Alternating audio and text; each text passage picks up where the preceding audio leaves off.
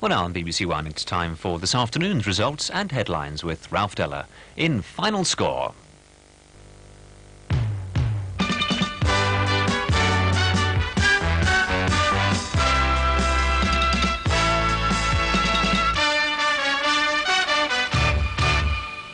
Hello, and on this May Day bank holiday, the headlines are: in snooker, Steve Davis has edged back in front at the Crucible.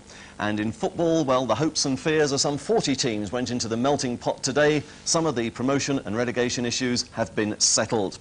In the First Division, West Ham are safe, but Portsmouth, well, I'm afraid they're relegated. Millwall reached the First Division for the first time in their history. Cardiff gained promotion from the Fourth, and Lincoln, they're back in the league. Details coming up very soon, but first, the classified results. Barclays League Division 1. Arsenal 1, Coventry City 1. Charlton Athletic 1, Tottenham Hotspur 1. Derby County 0, Everton 0. Liverpool 1, Southampton 1. Luton Town 2, Watford 1. Oxford United 0, Manchester United 2. Portsmouth 1, Newcastle United 2. West Ham United 4, Chelsea 1. League Division 2, Aston Villa 1, Bradford City 0. Barnsley 0, Middlesbrough 3. Blackburn Rovers 1, Reading 1. Bournemouth 2, Swindon Town 0. Hull City 0, Millwall 1. Ipswich Town 1, Birmingham City 0. Leeds United 1, Crystal Palace 0. Leicester City against Huddersfield Town is an evening kick-off. Manchester City 4, West Bromwich Albion 2. Plymouth Argyle 1, Oldham Athletic 0. Stoke City 1, Shrewsbury Town 1. League Division 3, Aldershot against Preston North End is a late result. Blackpool 1, Chesterfield 0. Bristol Rovers 3, Walsall 0. Chester City 2, Brighton 2. Doncaster Rovers against Southend United, evening kick-off. Fulham 0, Bury 1. Gillingham 0, Rotherham United 2. Mansfield Town and Brentford a late kick-off. Notts County and Port Vale and Sunderland and Northampton Town, both evening matches. Wigan Athletic 0, Grimsby Town 1. York City 0, Bristol City 1. Division 4, Bolton Wanderers 4, Colchester United 0. Cardiff City 2, Crewe Alexandra 0.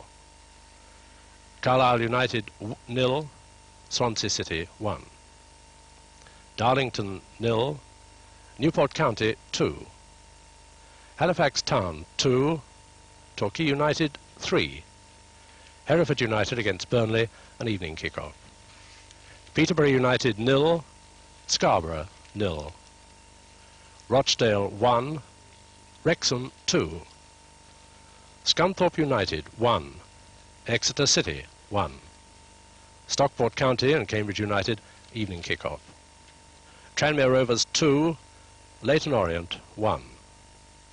Wolverhampton Wanderers 2, Hartlepool United 0. The Vauxhall Conference, Altrincham 6, Dagenham 0. Cheltenham Town 1, Sutton United 1. Lincoln City 2, Wycombe Wanderers 0. Northwich Victoria 0, Wealdstone 0.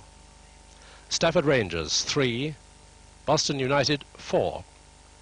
Welling United 0, Barnet 2. Weymouth 1, Enfield 3.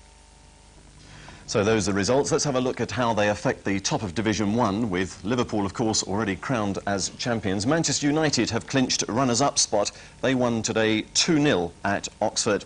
And before Liverpool's game with Southampton, they were presented with the league trophy by Mr. Graham Kelly, the secretary of the Football League, here handing it to the Liverpool skipper, Alan Hansen.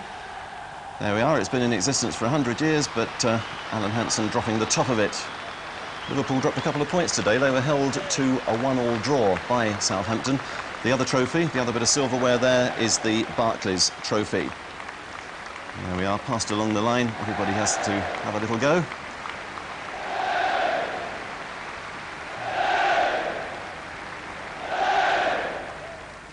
There we are, Liverpool undoubtedly the champions. Now, May Day might have been the name of the bank holiday. It could also have been a distress call for the 4 of the London sides that were locked into the relegation zone in the First Division this morning. 2 rather tense derbies, I would imagine. In one of them, West Ham and Chelsea, it resulted in a 4-1 victory to West Ham, as we hear from David Davis. An exhilarating match of wild passion and mighty controversy, won and deservedly so by a West Ham side who found their form in their hour of most desperate need. Leroy Rossignol, both hero and villain. 2 first-half goals, number 1 splendidly struck, the second, despite Chelsea's frantic offside appeals, equally well dispatched. But then, 7 minutes after Paul Hilton had made it 3-0, Rossignol sent off after his violent reaction to an incident involving Clark and Wicks. Yet even against 10 men, Chelsea, hustled out of it in midfield by Dickens, Ward and Robson, found West Ham and the occasion really too much for them. 6 bookings late on, substitute West did manage a consolation goal for Chelsea, but even then Cottee popped up to make it 4-1. It was high drama to the very end. I bet it was. West Ham moving to safety, but Charlton are still in the thick of it. They drew 1-1 at Selhurst Park with Spurs this morning, watched by Barry Davis. Very much one for the committed, with corners greeted with thunderclaps and oohs and ahs accompanying every goalmouth incident. With Charlton Steve McKenzie, denied earlier by Barry Mims, striking the game's best shot, a volley just over the bar, and Tottenham's Clive Allen allowing Bob Boulder to be brilliant from point-blank range, a goalless draw looked likely. But suddenly, in the 70th minute, Charlton were mesmerised by Waddle's shuffles, and Hodge tapped in. A moment for the neutral. Spurs in front, but Charlton were level within 4 minutes. Mark Reed scoring from the penalty spot after Samways had turned goalkeeper to keep out Garth Crook's header. Always trying to play football, Charlton certainly deserved their point. Well, that's how the bottom of Division 1 looks this evening, with Portsmouth, Watford and Oxford United already relegated. The Chelsea against Charlton meeting on Saturday at Stamford Bridge looks very interesting. Now then, who goes up from Division 2? Well, part of the answer to that is Millwall. They went to Hull today, needing a win to make certain. The result, Hull 0, Millwall 1. Gerald Sinstadt reports. They're singing and dancing on the pitch. 5 minutes from the end, the sun came out and you sensed that the South London dream was about to come true. Millwall's ascension after 103 years was suitably apocalyptic, starting with thunder and lightning and rain drenching the majority of their 4,000-odd supporters. O'Callaghan's second penalty in 3 days gave them the points after 11 minutes. Not much to show, but this is a ground where Millwall had won only once in 23 previous visits. And only some good saves, the woodwork and a clearance off the line prevented Cascarino and Sheringham from adding to their total of 46 goals. Millwall spent shrewdly to earn their promotion, and they'll need to be wise with the cash that's available now. To be honest, they don't look a First Division side yet, but the foundations are sound, and at this juncture, the only fair thing to say is that they've earned their promotion, not least by keeping their nerve and character when others with better pedigree faltered. The M1 could be in for the biggest knees-up it's seen in years.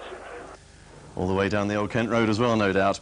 Well, the fixture computer had made an interesting match today with Aston Villa, who were 4th this morning, against Bradford City, who were 2nd. Aston Villa came back to form right at the right moment. They won 1-0. They were watched by Harry Gratian. Bradford City's dream of First Division football was all but shattered by a superbly taken headed goal by David Platt just 24 minutes into the game. Villa should by rights have had the game sewn up by half-time. Warren Aspinall missed 3 clear chances as City failed to do themselves justice.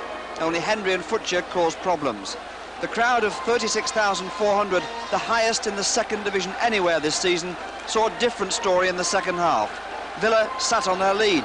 City attacked for just about the whole of the 45 minutes, but only Futcher, Hendry again and Leonard really created openings. Villa's home form came good in the end, and with the way the 2nd Division has been going this season, anything can still happen next Saturday. And that's the top of Division 2. The little P means that Millwall are promoted. Middlesbrough are in the other promotion place. Aston Villa, Bradford City and Blackburn Rovers are the ones in the playoff positions at the moment. And that's the bottom of Division 2. With Reading still not out of it, they can still scrape into the playoffs if they do the business in their next games. And there's the top of Division 3. Sunderland, who play Northampton tonight, were assured of the Third Division Championship when Walsall lost 3-0 at Bristol Rovers this afternoon. And that defeat means Walsall lose second place on goal difference to Brighton, who drew 2-2 at Chester. Notts County play tonight. And a late result, Mansfield 2, Brentford 1. And a latest score, no goals between Aldershot and Preston North End. This is the bottom of Division 3. York and Doncaster already down. Southend play tonight. Grimsby help their chances of survival with a 1-0 win at Wigan. And Wolves, the 4th Division champions, another 2 goals from Steve Bull, taking his total for the season to 52, giving them a 2-0 win over Hartlepool. Cardiff join them in the 3rd Division next season after their 2-0 win over Crewe. Torquay are favourites for the 3rd promotion spot after their win at Halifax. And there's the top of the bottom of Division 4 rather. Newport County wish it was the top, but they are definitely demoted, of course. And at the top of the Vauxhall Conference, Lincoln will take Newport's place, regaining their league status after just 1 season in the Vauxhall Conference.